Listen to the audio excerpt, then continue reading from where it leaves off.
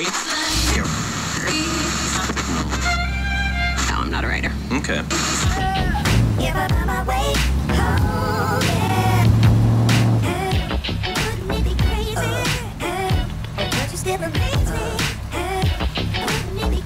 Hey, what's up guys, Shobhith here.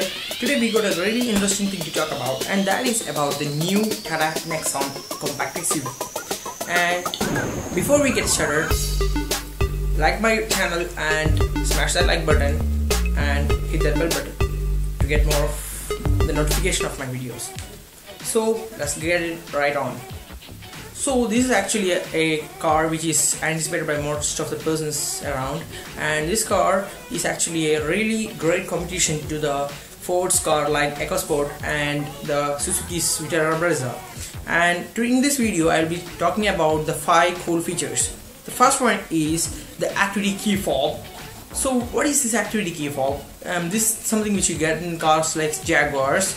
So if you are on trekking on your compact SUV like the Tata Nexon and you are going onto some hills or something and you are going to trek, so what if you want to carry your key fob? So if you are having the smart key fob, it's actually a smart activity band thing like the fast track reflex, and if you have that key fob thing which is tied on your wrist, you can just open your car and just press the start button and you can just drive the car. When the smart activity key fob is activated, the smart key fob will be deactivated automatically to improve the security of the car. And second feature is like it has some Easter eggs for you, like the Jaguar or the new Fiat Compass, I mean Jeep Compass.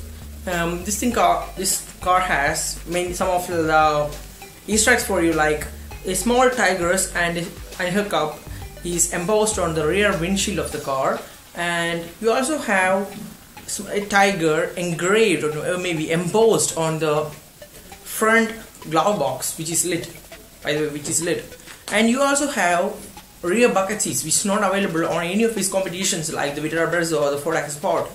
So in the rear you have 4 bucket seats and one integrated armrest in the rear, and if you fold the armrest you can have 5-person seating, and it also has a good cargo rim, and you can also fold the rear seats, which making it even a bigger cargo space. You can also fold 60/40. So you also have that, and some aftermarket feels like amazing plastic cladding on the outside of the car, which gives a dual tone feeling, and which also makes it looks amazing.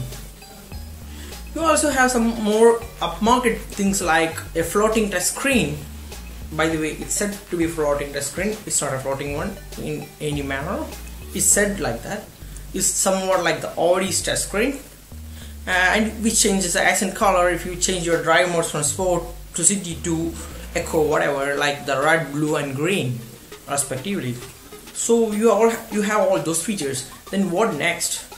You have some amazing thing more on this SUV, that is it is having the class leading ground clearance except for the Renault Duster AWD. The Renault Duster all-wheel drive has 210mm, while this thing has 209mm of ground clearance. All other SUVs like the Vittara Brezza or the Ford EcoSports is having ground clearance less than this. And you already know one more thing: the Tata's flagship SUVs like the Safari Storm or the Tata Hexa is not having as much ground clearance as this thing have, which makes it a perfect off-roader.